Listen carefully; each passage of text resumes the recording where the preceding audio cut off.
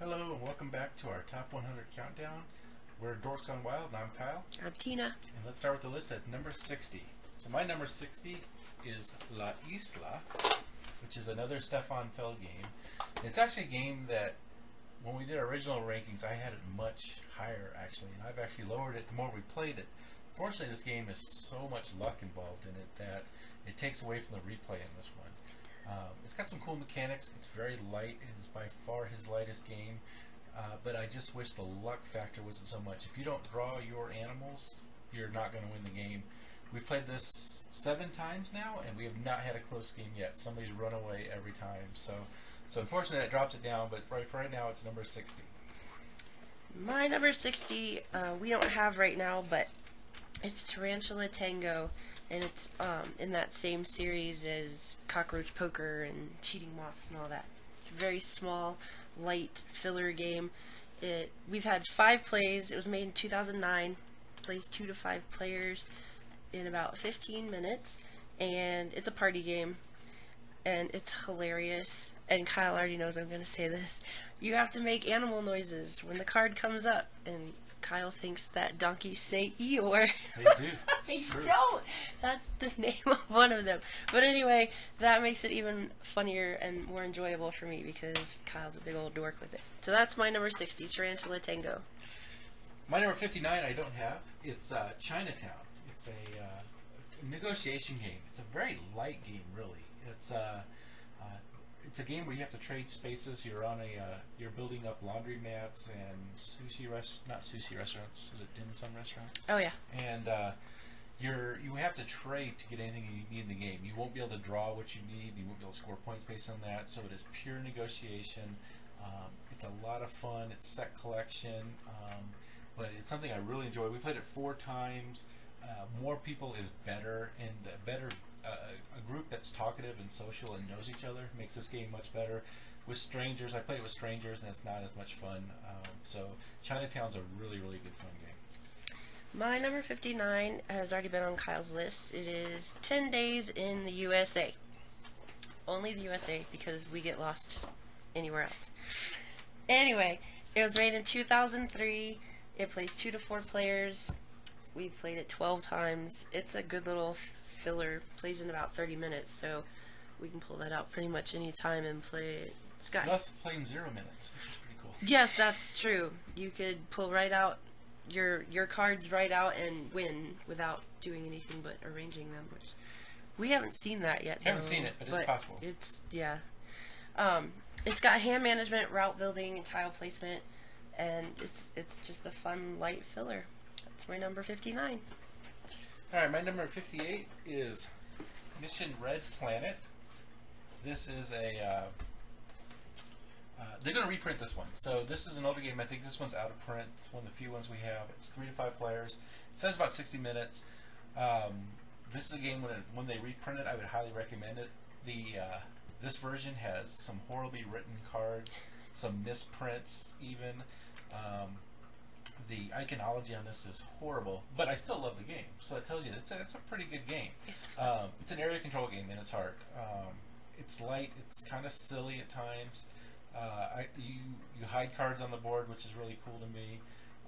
This one's a lot of fun. 3 to 5 players. 5 players, the more the better. It's got where you play. Everybody plays the card at the same time. I like that, and it's very cool. My number 58 is Battle Line. I didn't think I was going to like this one at first. It's poker with a twist, so it's kind of fun, actually. It was made in 2000 for 2 players. We've played it 12 times between the 2 of us. I think you've played more than I. Yeah, but it's actually a lot of fun. It's got some hand management, set collection, and deduction. But it's poker with a twist. You're trying to win 5 out of the 9 flags, and the highest army or formation of cards wins the flag.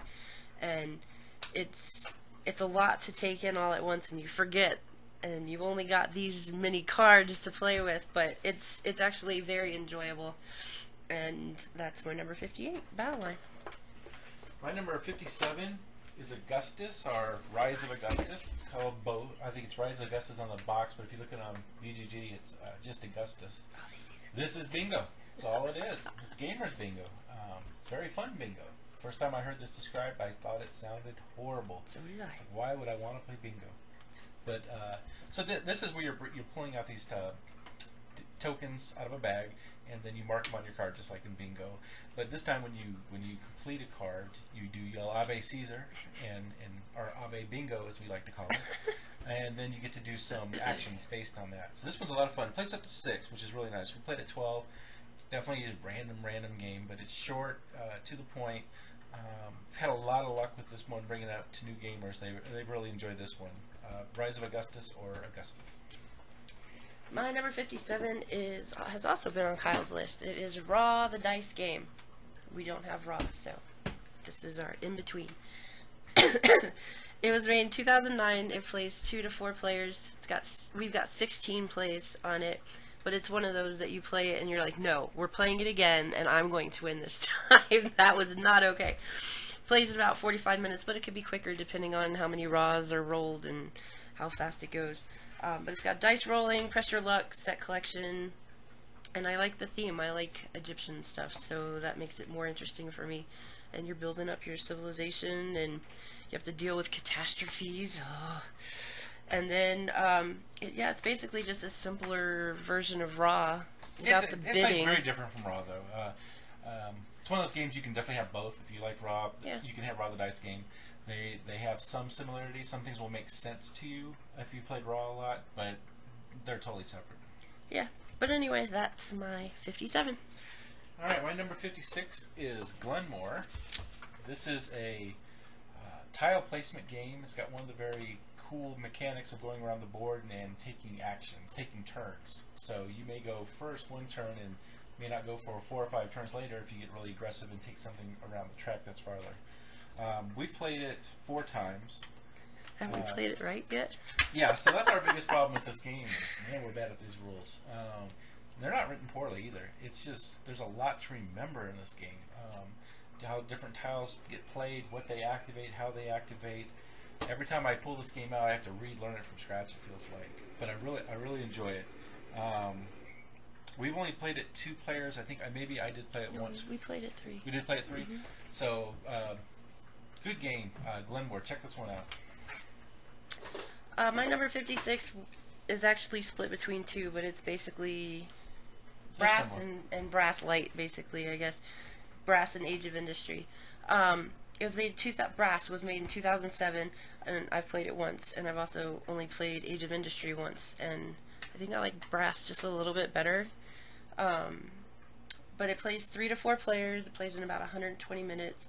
It's economic, hand management, and route building, and it's got tech trees, which I really like, evidently. And then here's the like and the dislike. It's mathy, and for some reason I like that in this game. It makes it more complicated, so I want to be better at it. And I hate math, and I'm not good at it, so that's my dislike with it as well. And I love that the first time I ever played it, I won it against a seasoned player, and I had to brag about it. Ha, Tim.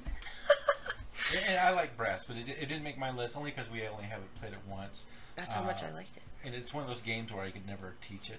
And if somebody played it today, I would not. They'd have to reteach the game entirely. But it's a really good game. It's really dry. Very it's dry. So dry, and I didn't think I would like it because it was so dry. But it was really, really enjoyable. And that's my number 56. So my number 55 is the opposite of dry. It's King of Tokyo. So before we had bingo, now we have Yahtzee. King of Tokyo is by Richard Garfield. 2 to 6 players. Plays about 30 minutes. And with the expansions, it goes longer. So I do like the expansions, the Power Up expansions, but they do add a lot of time to the game. Where the base game is about 30 minutes. We've not played King of New York yet, but it does seem like it's different enough where eventually we will play it. But no need to rush out and get it. This is a lot of fun just to bring out, smack people around, light, silly game. Especially if you have some players that don't like confrontation, they end up liking this one a little bit more because it's silly. Conflict. But we've played this one 21 times, and it's one of those games you played a couple times in a row as well. King of Tokyo. My number 55 is brand new to us, but it's PI. It is Clue all grown up, and I love Clue. So this makes perfect sense. And back-to-back Martin Wallace games. Back-to-back Martin Wallace games, yep. PI was made in 2012, plays 2 to 5 players. I think I've played it twice, and I think you've played it 4 times, something like that. It plays in about 45 minutes. It's got card drafting, a modular board, tile placement, and deduction. It's literally Clue that is for grown-ups. I mean, not dirty, but just it's all grown up. And I like that there's a little more interaction in this one than there is with Clue with the other players, because you have to tell each other, you know, you have to help each other out with the deduction part. So that makes it a little more enjoyable even than Clue. And that's my number 55. My number 54, I probably won't hold this one up very long. This is the dice. Please don't. Couriers. This is one of the expansion boxes. Couriers is a dice building game. So if you play deck builders, you know how those work. This is with dice. You put them in a bag. You draw the dice out. The better dice you get, the more powerful you get. You still have your basic dice, which is kind of like your copper and your silver, but they call it quiddity. Everything starts with a Q in this game. When we first got this one, this was probably our favorite game for a while. We loved it. And it really is a fun game. It's a lot of luck. I mean, it's Ameritrash. It's Ameritrash pure. It is rolling dice and hoping they turn out the way you want it. It's frustrating when you buy the most expensive dice in the world and you roll it and it's on its worst side and you don't get much out of it. So frustrating. It also comes, the base game comes with the worst box ever. I don't think we even have it out here anymore. The 10. It's a 10 dice. 10 dice. But the expansion holds all the dice correctly in a good way. It is kind of a pain to tear up and take down. It's definitely a game when you play it, you put it up and you leave it out there. We've played it 31 times, so we do like this one a lot. It doesn't play great with 2. We kind of found out it was not a lot of interaction and it kind of got really boring really fast. But Couriers is still fun every once in a while to break out and play. Yep. My 54 is Gip. Part of the Gip series. This one is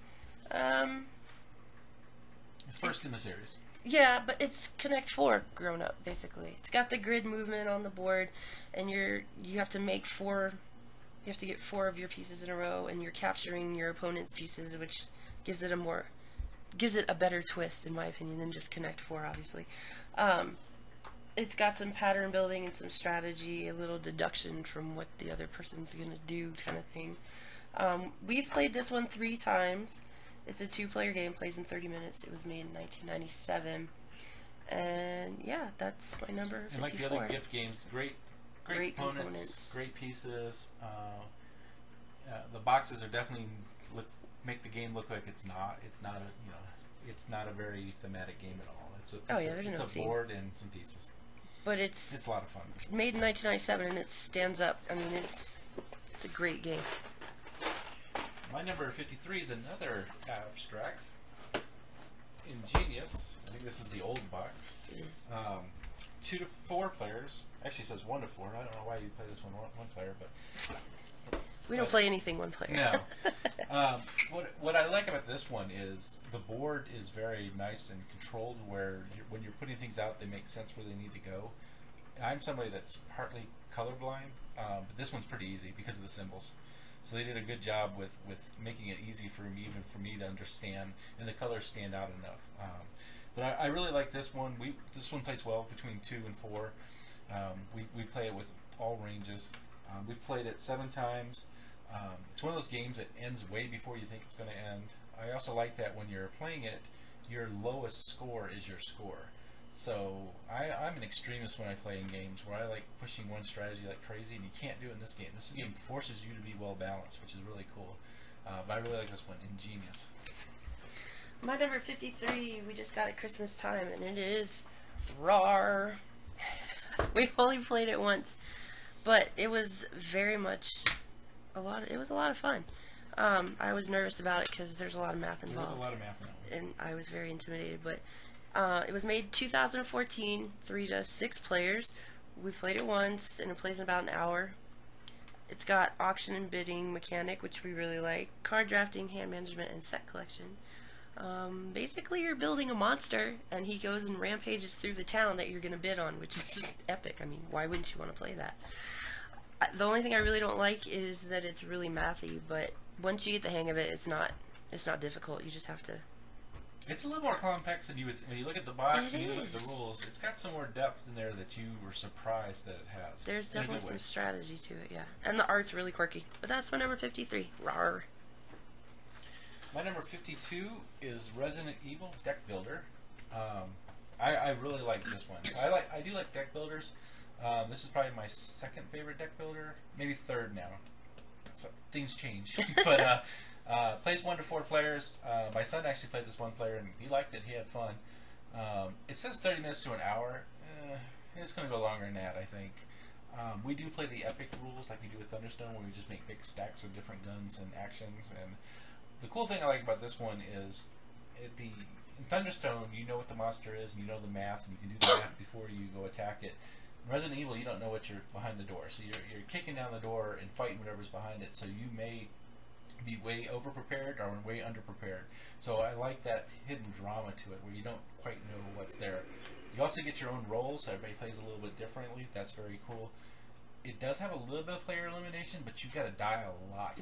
You really got to try. You got to try to get killed in this game. So I really like this one. Resident Evil, not enough love for this game. My number 52 we don't have. It is Port Royal. And thanks, Burns, for letting us play.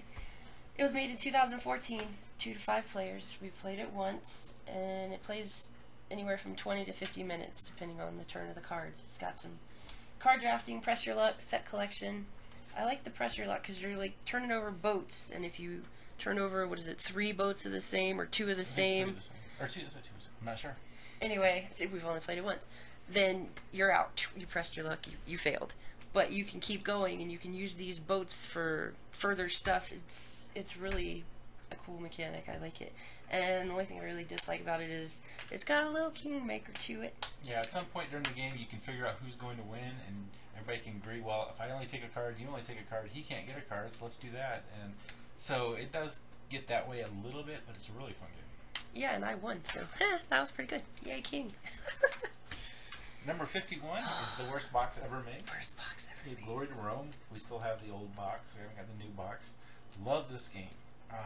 It's also kind of like where I don't remember how to play this like Glenmore. Every time we bust this out, the first 5 minutes of this game is me going, have I ever played this game before? I don't remember any of this. The art on this is really nice. It's not as silly as it looks on the front. It's a very, you're building Rome and trying to get different points that way. It's got a couple unbalanced cards in there, so I kind of wish they'd do a reprint. Good. I know they did a box, but I don't think they reprinted anything. There's a couple cards in here that I wish were adjusted, but I really like this one. It's a game that has no downtime either. Whenever somebody does something, you'll have an option to do it. So I like that. It keeps you in the game. Glory to Rome. Yeah, you hate downtime, don't you? Yes, I do. My number 51 we don't have, and I'm sad because I really, really want it. It's Goa. It was made in 2004. It plays 2 to 4 players. We've only played it twice. I feel like we've played it more than that, but we've only played it twice. It plays in about 90 minutes, and it's got auction and bidding, grid movement, hand management, and some press your luck. And it's kind of got like a tech tree feel to it where you're building a plantation and you have to upgrade things to make your plantation run better. And it's got a few different ways to win, so that's always fun. Yeah, I really want this game. So. Yeah, it's a fun game. It's got some cool tech tree on it that you're building up throughout the game. It's another one of those games that ends before you're ready to it end. Definitely. But I like the bidding, how you as the first player, you bid on something to become the first player again, and then you get to bid again on what you actually want to actually obtain.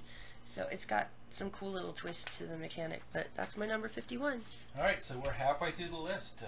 Next 50 will be our top 50, and we're excited about that. And thank you guys for watching. Thanks.